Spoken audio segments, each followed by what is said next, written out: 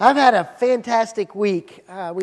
This week was District Assembly, and for those of you who may be new to Nazarene world, it happens once a year, and the churches from this district, which encompasses about 83 churches from Nashville to Memphis, gather together for a time of celebration and worship and kind of hold each other accountable. And it's a real pleasure to get to represent you guys again and celebrate the good things that God's doing all across Tennessee, but especially what He's doing here. On Thursday night, your children's pastor, Rochelle Clark, was ordained in a very sacred and precious time. Yeah.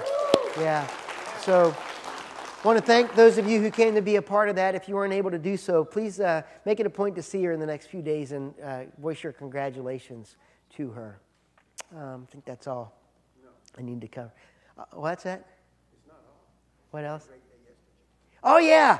Yeah, we had a great day yesterday for the Grace Riders. We went on about a 90-mile motorcycle ride, had a blast, kept the shiny side up the entire time. It was wonderful.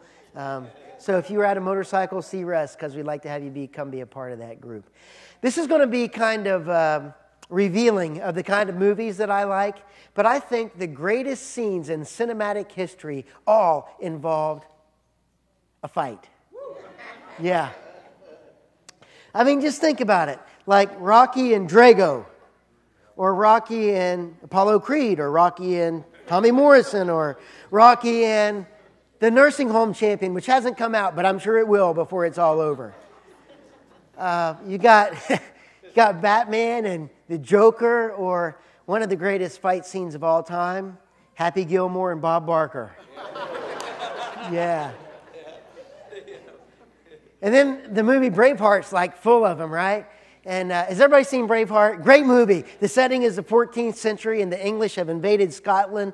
The Scots are kind of reeling. They're on their heels, and they're disorganized, and they want to fight, but they don't have any leadership, and nobody's really rallying the troops. And then up to the fore steps William Wallace, and he garners the support of Robert the Bruce. And there's this great scene where it's in an open field, and the battle lines are drawn, and William Wallace has got all these guys that are, really untrained and all that, but they're fighting for their country, their nation, and they're fired up and they're passionate, and they're ready to follow him. On the other side, you've got the English army, and they're all, they're suited up, and they've been trained and all that. So they meet in the middle of this field, and the representative of the tyrant, Longshanks, is trying to put forth the terms of surrender, to which William Wallace gives a response that basically says, we're not here to surrender. We're here to fight. And then it's on, and things get crazy, and it's really good. But or more recently, the movie Iron Man 3. Anybody seen that yet? Yeah. Very cool scene where Stark, what's his first name? Tony Stark, yeah. Very arrogant. He's a pretty cool character, right? He gets on public television after he gets up in the lather about what's happening, and he calls out the enemy and literally says, "This is my address, and if you want to fight, you know where to find me." And in the very next scene, his house is getting blown up. Very cool. Lots of drama. But it seems like there's always somebody looking for a fight. And it doesn't matter if it's like that in the movies or if it's in real life, and it doesn't really matter what you do for a living. We always encounter people who seem like they're just ready to fight. That's why I don't think I could ever be like a customer service person or complaint desk. Because it takes a special person to do that, right? Because every day you wake up knowing, I'm going to take it on the chin today. Everybody that calls me is going to be upset about something. I got to figure out how to field all that. God bless you if you do that. You're wonderful.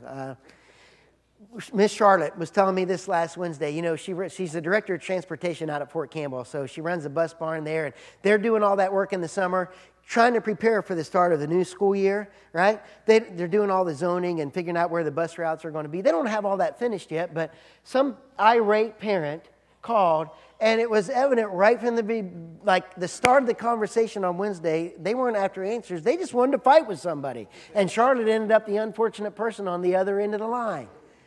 People just seems like, and you can always tell when they're kind of in that mode. And it doesn't matter if you're watching a political debate or you work in a school and somebody makes an appointment to see the administrator. You can tell when somebody shows up ready for a fight. In Luke chapter 10, we get a story where there's a guy, he's called an expert in the law. But thanks to Luke, which sometimes, you see people's actions in the Scripture and you got to kind of wonder what was going on in their mind when they were doing that, when they were saying that. But every once in a while, we'll get this little gem of insight from the biblical writer that will give us a key and a clue as to what their frame of mind was. This is one of those texts. If you have your Bibles, open them with me to Luke chapter 10, and we're going to start at verse 25. I'm going to be kind of in and out of the Scripture today, so you remain seated as we deal primarily for now with just this first verse. On one occasion, an expert in the law stood up. Here's the motive: to test Jesus. Teacher, he asked, what must I do to inherit eternal life? Now, on the surface of things, if you're watching this scene, you might just see a guy that appears to be well-meaning asking a question because he wants to know the answer. That's not what's happening here. And we know that because Luke specifically tells us the only reason he's there, he's wanting to put Jesus to the test. In other words, it's like he's drawing a line right there. He's creating a battle scene, a battle of the wills, of the minds, and he's saying, it's us versus them, me versus you. There will be a winner and there will be a loser. I'm going to put you to the test. Funny thing about Jesus. Oftentimes, when folks showed up to him wanting to draw a line of division, he just got out a bigger pencil, and he drew a circle of inclusion.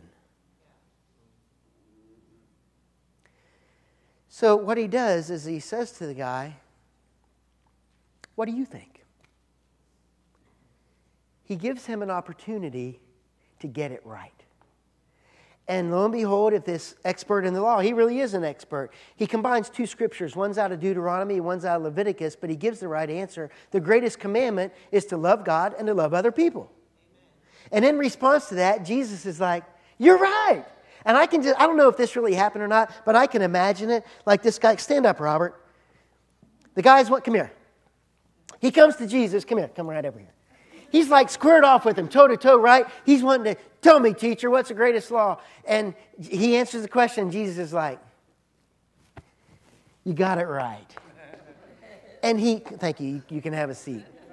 He totally takes a hostile situation, or what could be, and he diffuses it. My brother has a term that he uses a lot, my older brother. He's my big brother. And I seriously do call him when I need advice and stuff. He's like the ideal older brother. I love him like crazy. And he has a phrase that he uses called de-escalate the situation. Now, there are some people who de-escalate a situation, and there are other people who, by their nature, take a fire and just their presence results in gasoline being thrown all over it. Now, I'm more like the latter than the former, but my brother is a great de-escalator. I got a true story to tell you. This was 2 weeks ago, right? We have 18 members of the Estep family on vacation together. We went to Pigeon Forge. And during that week, my brother ends up in the car with his wife, his two sons, who are both now grown. The youngest one just graduated college and got married. The two boys and the newest member of the family, the daughter-in-law. And they're going to the Tanger Outlets. That poor sap. I made it the entire week without going there at all, and I'm like, that's a vacation. That's what I'm talking about. So the place was real full, cars everywhere because it's like 4th of July week, and they're doing these big sales, and hard time finding a parking spot. So he sees, you're looking, you get eagle eyes like in an instant to see somebody walking to their car, or you can identify those reverse lights in a heartbeat if you're trying to find a parking spot, right? So he sees a guy getting ready to back out. So he just pulls down that aisle and just waits. And it's not a situation where there's a guy on the other end and they're going to race to see who can get there first. No, the guy backs out. He pulls in. And in front of him, right in front of the stores, there's another man who's obviously having a very bad day. He's dropping his wife off at the front door of one of the stores. And as soon as my brother Eddie takes that parking spot, the guy throws it in the park, jumps out, starts screaming and cussing him. That was my spot. He wasn't even waiting for it. So, instantly his heart started racing, being my brother. And the boys, two boys that were college athletes in great shape, they all get out of the car. And my brother, and the guy's screaming and yelling, and my youngest nephew, he's a peacemaker. He's like, hey man, there's a spot like 3 cars over. It's right there. The guy didn't want to have anything to do with that. So he just keeps swearing and yelling and calling him everything but a white boy. And my brother says to the family, let's just go on in. And the guy says, I'm coming after you. And I'm thinking, maybe I should have gone shopping after all. So this is a true story. So they go into the store. And my brother stops by the door and just waits. 2 boys behind him. And I'm thinking the story's going to get really good now. There's going to be a whooping at There's going to be a tangle at the Tanger, and I missed out on it. So the guy comes in. His wife's standing out on the sidewalk. She's just giving it this number. And whenever he first walked in, it caught him off guard that he was just standing there waiting. But it didn't slow him down too much. Again, ranting, raving, screaming, cussing. And after a couple minutes of that, my brother stepped forward and said, Sir, I'm sorry. And he didn't know what to do. What do you do when you show up for a fight and they're in the fight? When you want to yell and the other guy doesn't yell back, what do? It was over. So in shame, he's shaking his head and his wife's embarrassed out, and finally he just walks on out of the store. And everybody else has seen what's going on there. I want to tell you, I told my brother when he told that, I'm like, were you packing?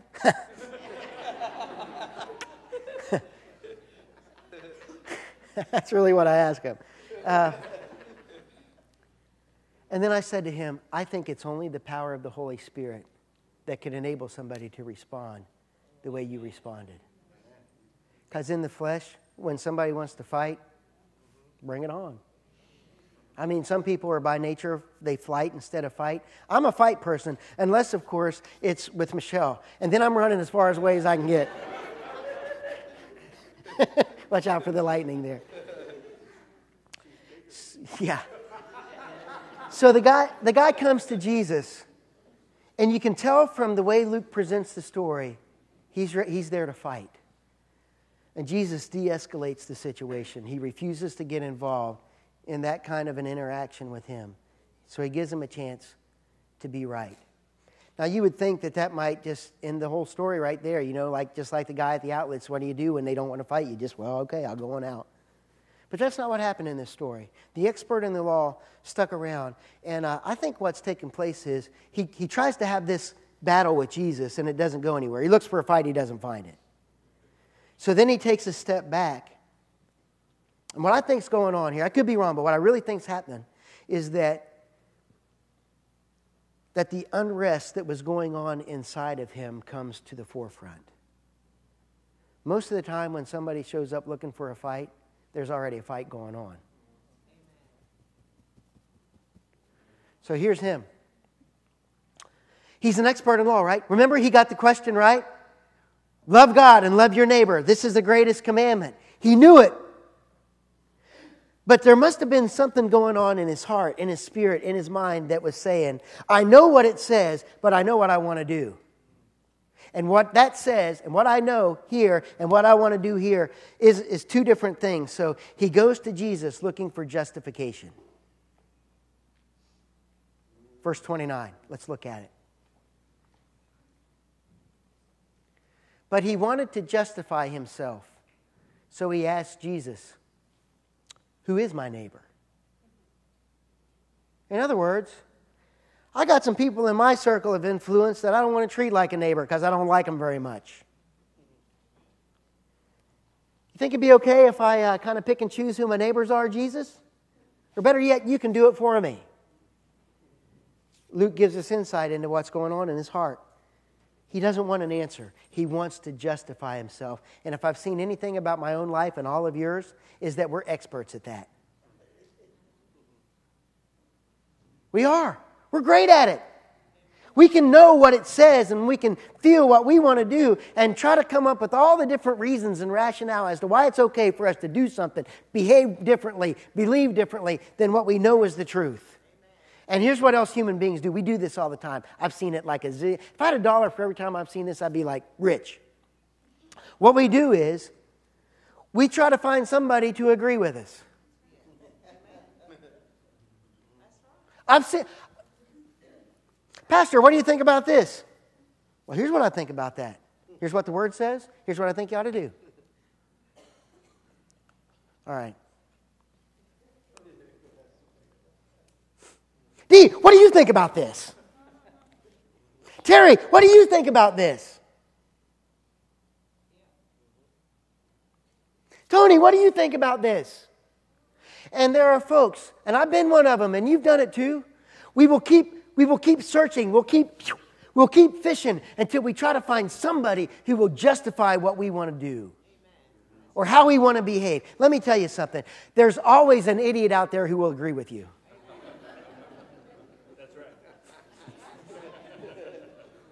I'm serious. I mean, you ask enough people, somebody's going to say, yeah, you're right, you're justified. Just go ahead and do it. Let me help you out a little bit. I like to help you. If you're looking for somebody to justify what you already want to do, don't talk to Jesus.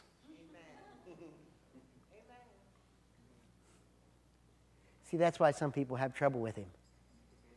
When he's the Savior who gave his life and forgives our sins and gives us a place in heaven and all that jazz, whoo, he's awesome. But when what I want to do is a little different than what he's already said, and I can't quite get him to see my point of view, then we got problems. And let me tell you something.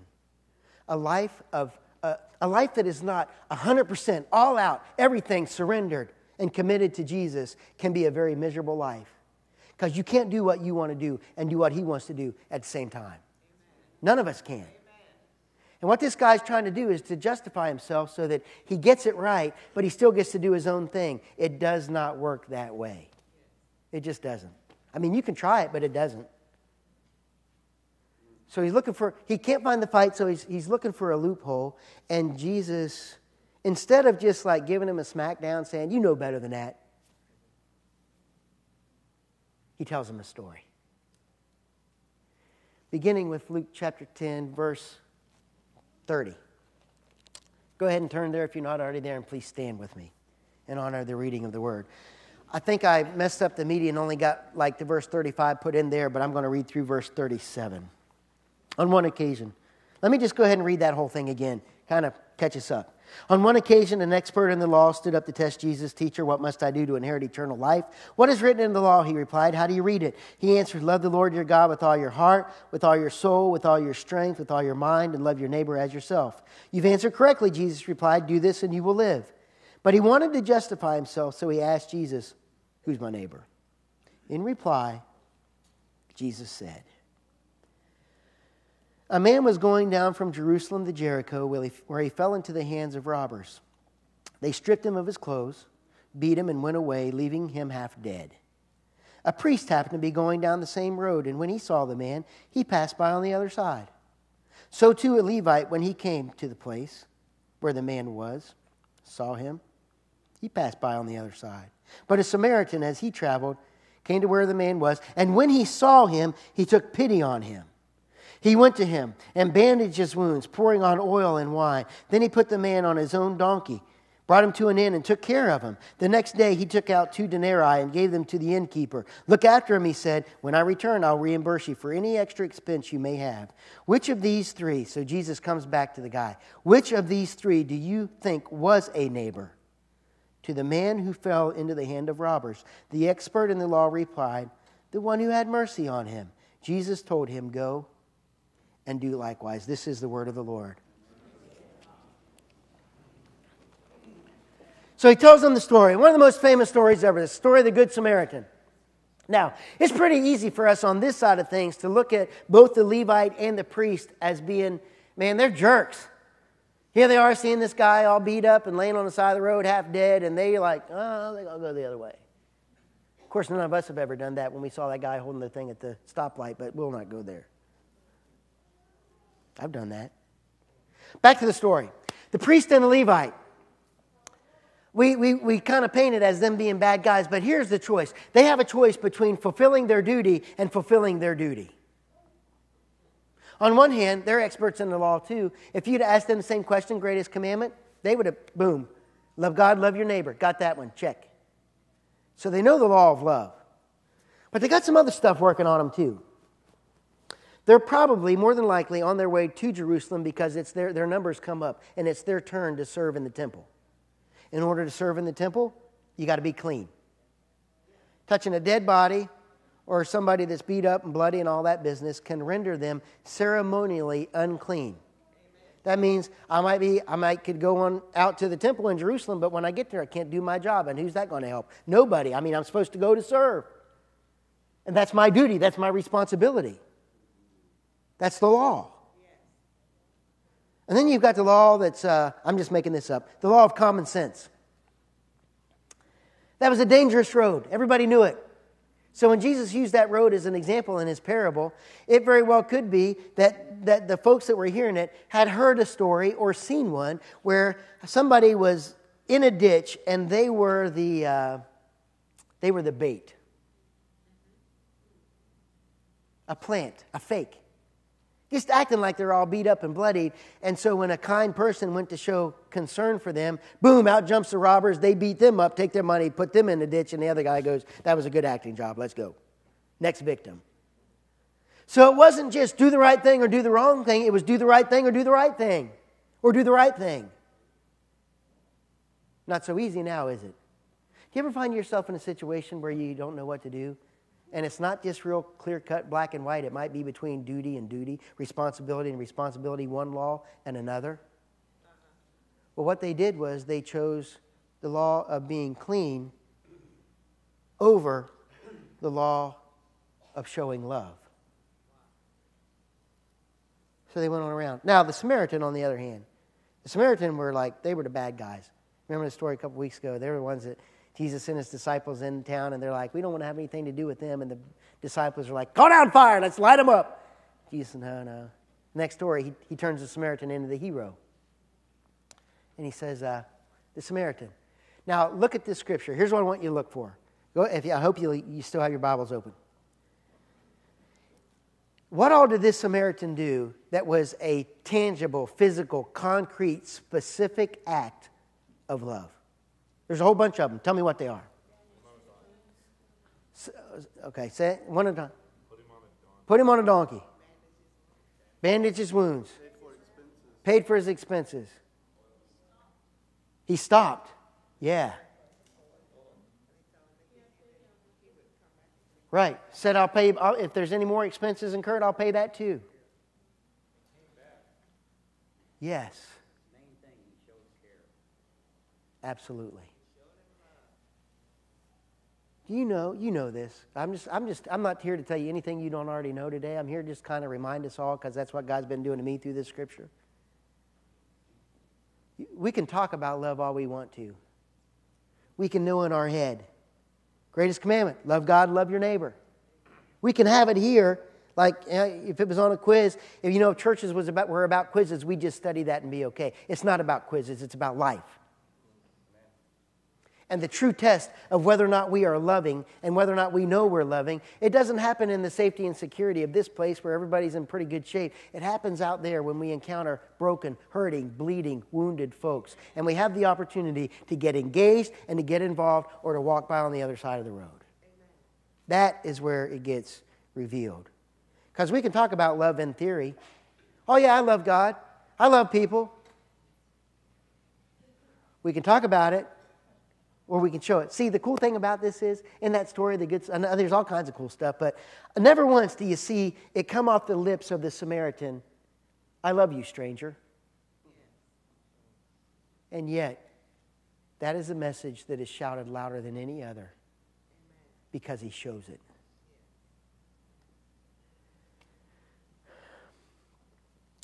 Jesus finishes telling the story and he says to the expert, so tell me, which one was the neighbor? And see what he does there? He just enough. Because remember what the question was? Who is my neighbor? Jesus' question is, who acted like a neighbor? It's not about you determining who is and is not your neighbor. It's about you living your life every day as a neighbor. Who shows love to people. Period. It's a pretty cool pattern. And I didn't see this until reading what somebody else said about this scripture, but somebody said he saw him. And he stopped. the Samaritan did? Here's the pattern. He sees him. He has compassion on him. He meets the need. Do you know that that happens all the way through the Gospels? When Jesus, in chapter 7 in Luke, just a few weeks ago, remember the story of the widow from Nain who's lost her son? Jesus encounters them. The crowd that knows Jesus meets up with the crowd that needs Jesus, and some big stuff happens. He sees her. He has compassion on her. He raises her dead boy. And look at how he interacts with the crowds. He sees the crowd, and he has compassion because they're like sheep without a shepherd. They don't know where they're going, and he teaches them. In another instance, he sees the crowd. He has compassion on them because they are hungry. He meets their need by the miraculous feeding of the 5,000. Same thing in Luke 15. The father sees the prodigal son returning. He sees him. He has compassion on him. He runs out to meet him and lavishes love on the boy that had gone wild. I think that's what it means to be a neighbor. See, because all three of the people in the parable, the priest, the Levite, and the Samaritan, all of them saw it. But only one of them saw it. He saw it, he had compassion, and he took action. See, here's the thing that makes this more than just a y'all be nice to people and go back and I'll see you next week. This is not a just be nice to people story. It is a concrete, specific, hands-on, this is what love looks like message. And it calls for a concrete, hands-on, specific response from everyone in here to go out of this place today and live like a neighbor. Because that's what Jesus calls us to. Cool thing is, that's also what Jesus did. We're going to celebrate communion in a few minutes, and I love it. I love this place. I mean, we encounter Jesus here. But when Christ came, when he, conceived by the Holy Spirit, born of the Virgin Mary, when Jesus, the Word who was with God from the beginning, became flesh, took on flesh, and dwelt among us, he did not come to fight with us. You know what he came to do? He came to fight for us. He came to fight the enemy who came to steal and kill and to destroy. He came to fight the one who wants to keep you separated from your relationship with God and all twisted up in your relationships with other people. Jesus came to do battle with an enemy, and that enemy was not you. Amen. He came not to fight with you. I mean, I hope you know this. The Son of God and Savior of the world left the glory of his existence with the Father, and he came down here among this mess of humanity to fight for you.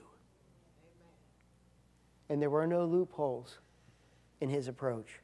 John 3:16, you know it. For God so loved what?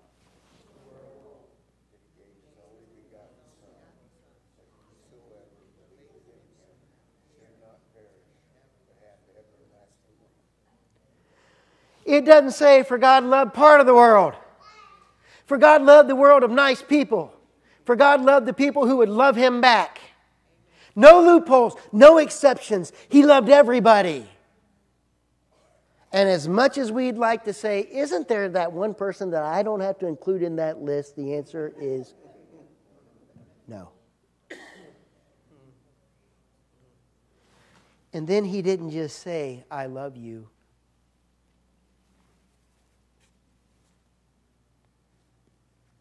He showed, I love you. When the nails were driven into his hands and feet, every ringing of that hammer hitting the nail shouted out a message from God.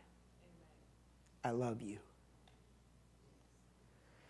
Every stripe that was laid on his back as he was beaten, every stream of blood that went flowing down his forehead as the crown of thorns were jammed into his skull, shouted a word from God.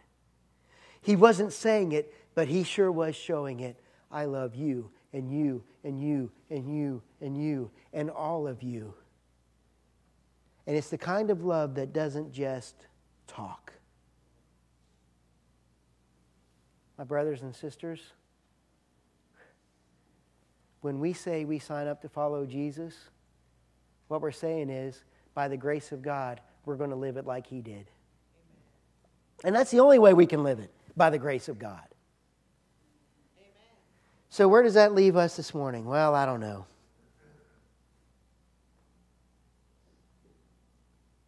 What are you looking for? Are you looking for a fight? Some folks come to church looking for fights. Some folks go home looking for a fight. Some folks go to work looking for a fight. What are you looking for?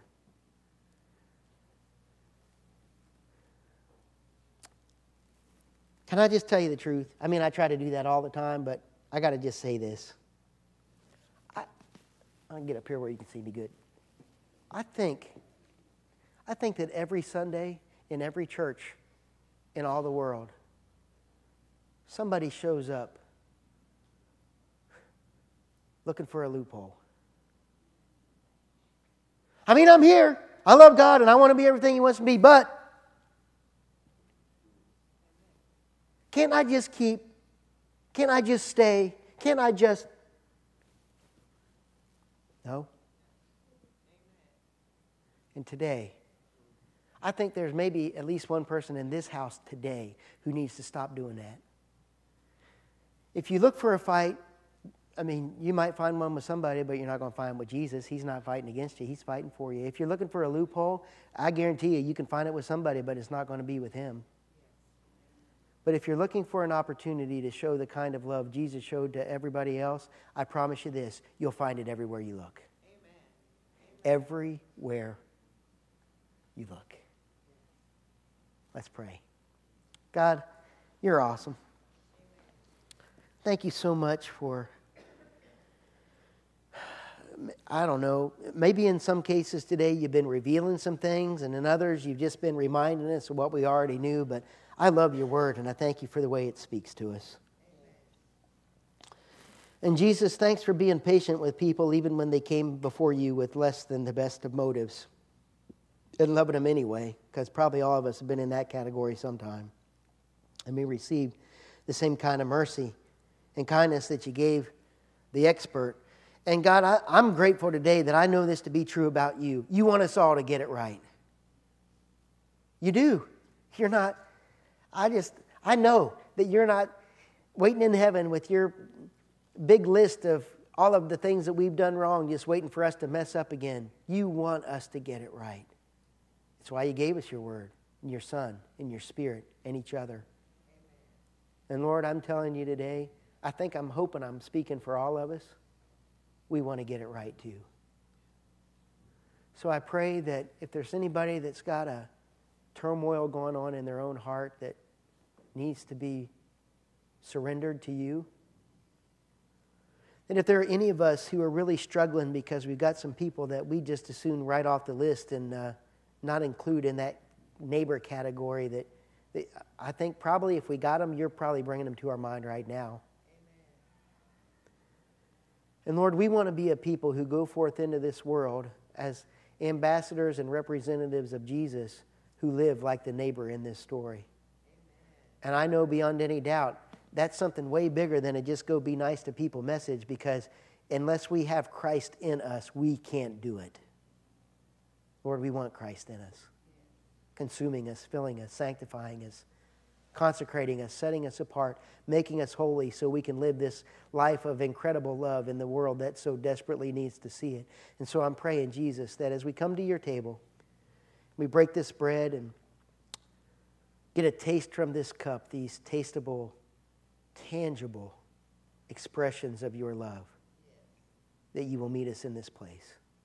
I ask it in the mighty name of Jesus. Amen.